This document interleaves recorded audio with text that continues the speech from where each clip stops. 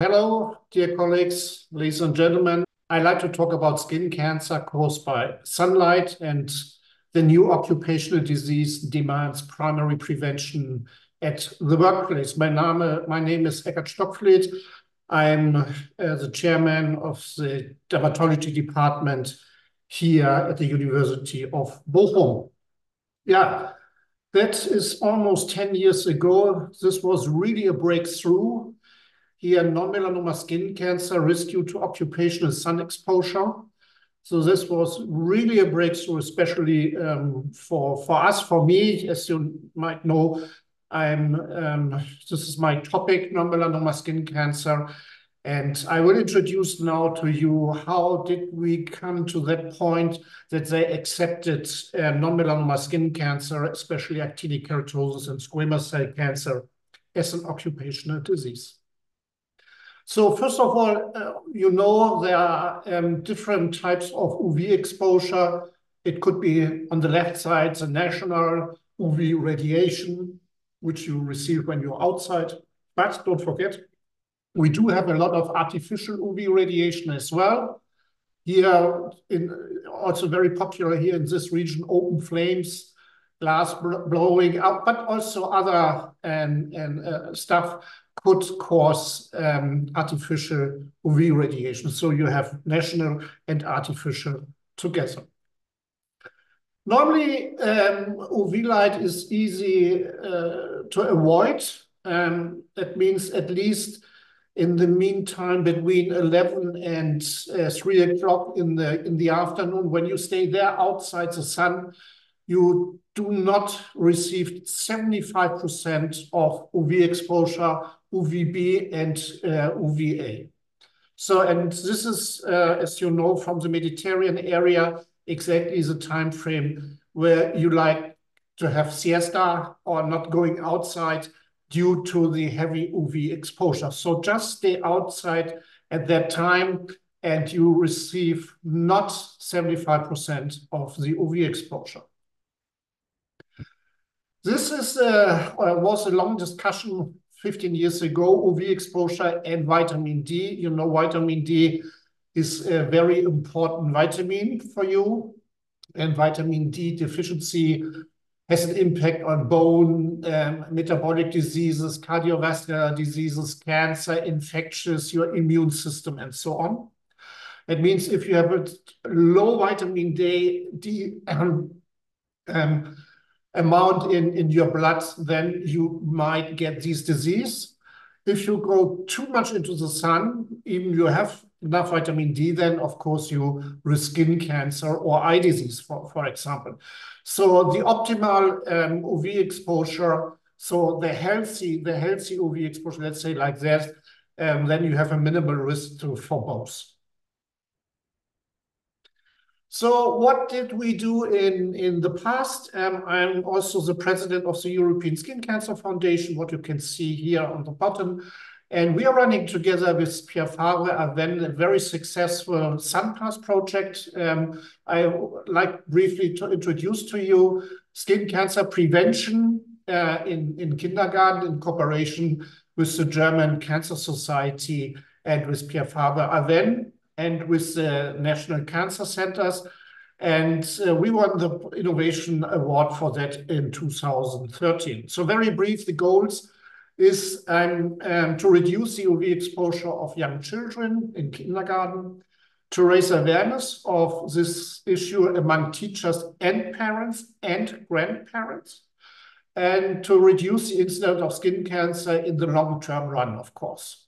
So this is one of the earliest influence we like to take to UV exposure. And you know, sun exposure in early childhood is one of the major risk factors to get a tumor later on. So very brief, what is really good with this project? You reach, as I said earlier, the kids, you reach the nursery staff, and you reach the parents and grandparents as well. So it's more or less for every generation a good education tool. When you work with children, you have to do it a little bit different.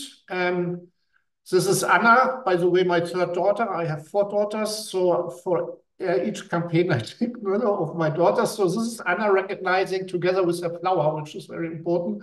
Oh, sunny day, so outside, playing in the sun, no shadow, nothing. And in the afternoon, she and the flower recognized, ooh, that's too hot, of course, too much. So they decided both next time we will do it a little bit different. And so Anna can enjoy it and the flower as well. It's very funny to have something like that because we always ask the children in the kindergarten to make their own story. And I have meanwhile thousands of those very nice pictures. European Skin Cancer Foundation, Pierre Favre, Avene, of course, we bring that into Europe. So it's quite a challenge, I must say. They're always different. It's not like everything like in Germany. It could be different or it was different in Spain, and especially in the eastern part of Europe. But nevertheless, it's an ongoing project. We are now in 23. Of course, the Corona campaign was not very good for that project, but now we are again on the way. Yeah, I was never on such a ship, but we are working also together with those cruise ships, enjoy healthy sunshine. They have sometimes a problem that people are getting too much exposed to the sun, and then on the ocean, where you have really a high UV index. So your health is important to us. So we work together with them. Also to create a kindergarten there with shadows, everything, but also to inform the people on the ship how to behave in the sun. So we are running really quite different campaigns. So now we come to one of the very important projects is the use of good sunscreen. I mean, when you take a sunscreen like that, you might not get a cancer, but you would not get that off your skin in the evening. Social contact would be not that easy. So we really want to give sunscreen a high quality. And this is, by the way, why I'm working with Pierre Favre Avene since almost 15 years together, because you guys, you have these high quality sunscreens. I mean, this is really a breakthrough. But this is not the topic, but you can see that not, and you know that not all sunscreens are the same. And it's very important when you run such a campaign, also with occupational disease. Later on, I will show you, you have to give the employees really a good sunscreen with a very good coverage in different UV length. What is very important, this was a study which I did almost 15 years ago. At that time, I still was at the Charité, La Charité, and with 50 medical students. And what we could show is, I mean, you have to apply 2 milligrams per square centimeter on your body to get the SPF, which is on the tube, 2 milligrams. So it means for a normal surface, like 20 grams. And, you know, I mean, we go on holidays with our family with one tube, maybe big, but nevertheless, we come with half of them backwards. So this is not the right way. What we could show, we mixed up in the sunscreen something where we could show afterwards, okay, how much of the surface was really covered by the sunscreen? Medical students. So we told them, you have to cover your whole body. We did that in the Skin Cancer Center, so not on the beach. What they did, 33% coverage, not more. So what we learned is, first of all, vitamin D is not at all a problem. You need 10 square centimeter for 10 minutes in the summer to produce enough vitamin D. And what we learn is we have to educate the people that they have to apply sunscreen, enough sunscreen, and they have to reapply it at least 4 times a day. Yeah, then 2005, little bit in German, because at that time, occupational disease was only in Germany. Yeah, we got the breakthrough. So the acceptance of UV lights, skin cancer, and your profession. And this is the BK means occupational disease or Berufskrankheit in Germany. And this is also here what you can see. Sorry, this is in German, but this is the law which say now, okay, this is 5103. So this is now the acceptance of squamous cell cancer and multiple actinic keratosis. In a minute, I will go into detail what that means. So this is really by law, and this is very important. So again, we have different components of sunlight, which is accepted. In Europe, at least, you have to filter against UVB and UVA, but we know that around about 30% blue light also plays a very important role in the development of hypopigmentation, free radicals inducing of skin cancer. And I mean, you know that Pierre Fabre then has now the only filter on the market which can filter here also. So this is a very, very important part.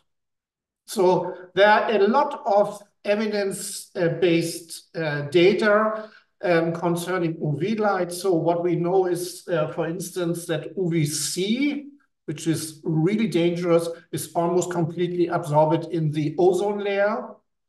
90% of UVB as well. And UVA reaches the Earth's surface almost completely. And blue light or visible light also more or less completely. So we have to filter against this sort of UV exposure. And we know, of course, how deep does the different UVB lens goes into the skin. You can see it here, UVA goes deeper, UVB more or less in the epidermis. But later on, I will show you also a slide with blue light, which goes really deep into the skin. So I'm happy that we do not have to discuss anymore. I mean, I'm now since 35 years in this field, and at the beginning we had a long discussion: is UV radiation really can UV radiation really cause cancer? Yes or no? We need it for vitamin D. Yes or no? So now we know we need it for vitamin D, but not that much, and we know for sure that the DNA with its aromatic rings is an outstanding absorber of UV radiation, and so on. So whenever you have an interest to get literature on that from my side, so it's no problem. So due to this amount of research data, UVB is from the WHO accepted, WHO, the other way around, accepted as a carcinogen. So there's no discussion anymore on that. Yeah, what causes too much UV exposure? I think everybody from us maybe not does that look like that, but we still see that every day in the summer here, also at my clinic, where people really get a sunburn. You can see it directly here, very clear sunburn. So this is sunburn in grade 1 and grade 2, but you can get it also in grade 3, where you really have huge bulle. This is painful, sure, and absolutely not good for the skin, because you really cause here DNA damage. So, and due to the amount of sunburns in very early childhood, you statistically significantly increase your risk to develop later on skin cancer. It develops a little bit on your skin type. And then at the end of the day, this lady is only 40 years old. And we do see that very, very much, only 40 years old, and see what we have here is what we call field cancerization. It means wherever you take a biopsy here, you will see in the histopathology, apoptosis, necrosis, DNA damage, and tumor cells, of course. So this is really a problem, because this lady, only 40, has a highly increased risk to develop all types of skin cancer, which caused by UV light. So it's actinic keratosis, it's squamous cell cancer, it's basal cell cancer, but it's also melanoma and Merkel cell cancer as well. So that is one of the reasons why we do see such an increase on skin cancer worldwide. Look to this. So, and by the way, when I talked to yesterday, I did something with young students. I'm not talking so much about skin cancer. I talk about photo aging. I mean, look to this. When you just see that, you might expect that the patient is maybe 80, but not 40. So cosmetic and photo aging, photo damaged skin is, of course, a big issue. 80% of all skin tumors are located on sun-exposed skin areas, sun terraces. So this is a very important part. So, and here especially you need sun protection. And later on I will show you which type of sun protection and clothes as well, of course. Yeah, now we come to the definition of BK. You remember Berufserkrankung, occupational disease. And here's the number which you find in the laws. So it's 5103, which is very important. And accepted is that with squamous cell cancer and with actinic keratosis or Bowen's disease, which is very typically an early type of a cancer. We might get in the future also basal cell cancer. It's an ongoing discussion. At the beginning, we left basal cell cancer outside because I would say they would never accept it because we have so many basal cell cancer. So for us, it was very important to get into this occupational disease. Later, you will see why. Accepted first actinic keratosis squamous cell cancer because they are actinic keratosis. So it's clearly related to UV exposure. And it's the early stage of this invasive squamous cell cancer. So how is the definition also in other countries or will be? So this is everything is in guidelines, in S3 guidelines. So, and we have S3 guidelines for Germany, but we have S3 guidelines, of course, also for Europe. So actinic keratosis are considerable multiple. This is now the definition, which you will find, which you find in the law, if they occur with a number of more than 5 per year individually, or confluent in an area of more than 4 centimeters, what we defined at that time as a field cancerization. You cannot believe, but this definition took us years, at least. But this is a clear definition now. And again, actinic keratosis or Bowen's disease. Yeah, so the insurance company who are responsible for that, they have to pay for prevention, they have to pay for the treatment, and they have to pay for research as well. So it's completely different type of money you get. So it's not your normal health insurance. It's the insurance which are responsible for those employees.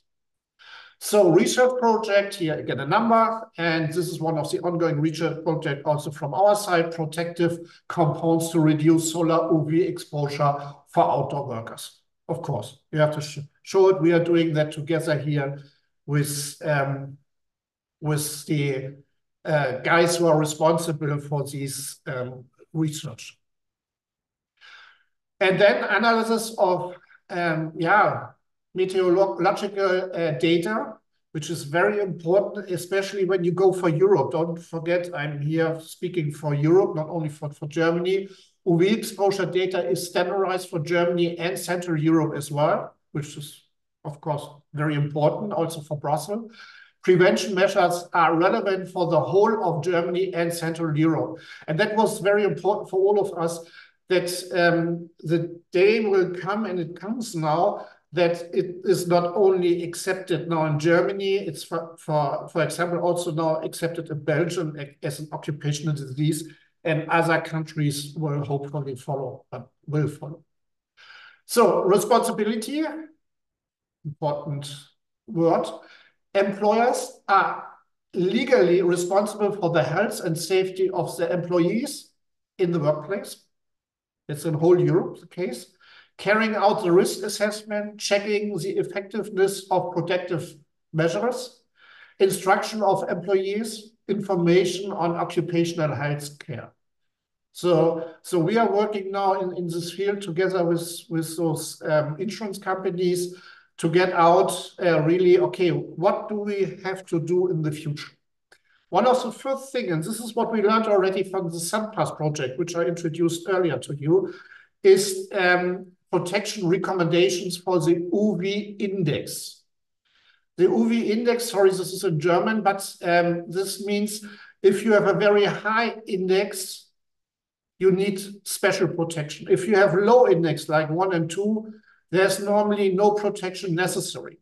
But when you go higher, and normally, and it depends where you are in Europe, in the summertime, you are in between wherever, between 5 and 10. So you need special protection. And what I told you, of course, stay out of the sun between 11 and 3, use enough sunscreen and clothes as well. I will go into that in a minute. Central results already we had here is organizational and technical measures often need to be supplemented by individual protective measures. In Germany, standard clothing with headgear and sunglasses. Sunglasses also a very important part, supplemented by sunscreen, provide effective sun protection. Yeah, so it's always a combination. It's not just the sunscreen, it's not just the clothes, it's a combination. Adequate sun protection does not have to be expensive, but it must be applied consistently. This is what I told you with the study with the students. So we need effective sunscreens, which you have. We need sunscreens with a broad spectrum of UV protection. Yeah, then, of course, technical and organizational measures. And you can see whatever you like here, of course. Important, again, what we learned also from the kindergarten, shedding is very important. And of course, to educate the people. So here, textile UV protection with an UV protection factor. This is already established, of course, in Australia. I saw that in the United States as well. So we have that here placed, of course, very effective. And then all the other ones, hats, cap, safety helmet, sunglasses, and always waterproof sunscreen with a high SPF for all uncovered areas of the skin. And it would be nice if this could be a medical product. As a sunscreen, you know that I'm a fan of medical products on sunscreens because that convinces people more easily because you have the evidence-based data behind that. Yeah, this is a new fashion. I mean, when you go to Australia, you do see all the people, the outside workers running around like this. So this is very important to protect yourself with clothes, with helmet, with sunglasses, and of course with sufficient sunscreen. Training is very important for field workers, development, delivery of information and training material. Keep it simple, it's very important there. Education about UV risk and protective measures, raising risk awareness, that's very important. For example, shifting work to shaded areas, shifting work and break times. Do not work not directly in the sun between 11 and 3, what I told you. Try to skip that a little bit, go more in the evening or start earlier. This is exactly what the people already do in Australia and in other parts of the world. How can I protect myself? I told you, keep it simple. A, B, C of light protection. A, avoidance, B, body covering, and C, cream apply. So I translated that a little bit from German to English. In Germany, everybody knows A, B, C, D because of detecting the melanoma. So this is quite nice. Avoidance, stay out of the sun, body covering, I told you, and apply a cream enough and sufficiently. Yeah, of course, you have to identify problems in the education program. Here you can see what we have. Let's say lack of recommendations for actions, lack of whatever. There's a lot of things to do. We are learning in the process. So wherever we go, for instance, at the end, I will show you an example. Outdoor worker is not like outdoor worker. So they are different. I give you in a minute an example. For us, as a dermatologist, regular examination of the external workers as a high-risk group is very important. Maybe you know that we have here the skin cancer screening program in Germany since almost 10 years, where we screen everybody who's older than 35 can be screened for free every second year. So this is established here in Germany. But we have to identify, of course, high-risk patients, like external workers, high-risk patients, like organ transplant patients, high-risk patients, chronic immunosuppressed patients. So they need a regular examination. Sorry, this is in German, but should show you campaigns we are currently running with your insurance company who is responsible for build up buildings, so outdoor workers, and then they show how they use that they should not go directly into the sun, use sunscreen, use sunglasses and sufficient sunscreen as well. So this is not anymore allowed in Germany, that you are running naked through the desert, I would say, over your working place. So you have to protect by law yourself, and this will be controlled from the insurance company. All right.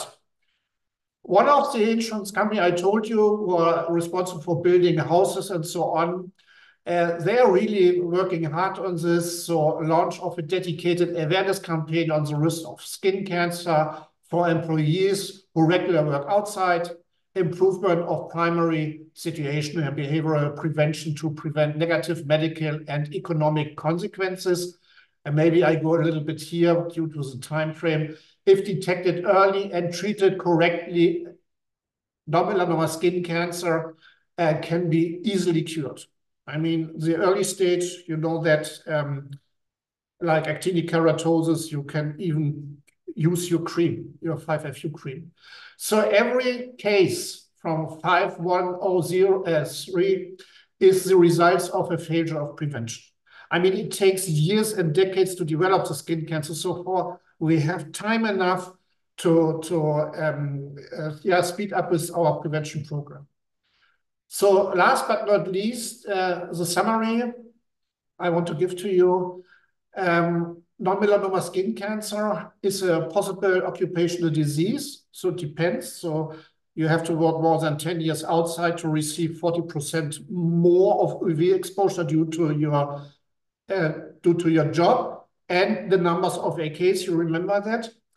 Then here the accident insurance of the employees, liability insurance associated must pay, now this is very important, must pay for prevention. That means the insurance companies, when you are accepted with your actinic keratosis and squamous cell cancer, then your insurance company have to pay for the sunscreen. And they ask me, which sunscreen should we use? There are tons of sunscreen on the market. You know that better than I am. But I think you have a big advantage by using your sunscreen because of the coverage, for example, in the blue light area. So Belgium followed the German model already. Of course, Belgium, Brussels, Belgium, this was very important for us. And we hope that other EU countries will follow. So the European Skin Cancer Foundation will bring that into the countries together with you. And that is the reason why I really support this project and what we are doing together and spread around the knowledge. And thank you very much for your attention.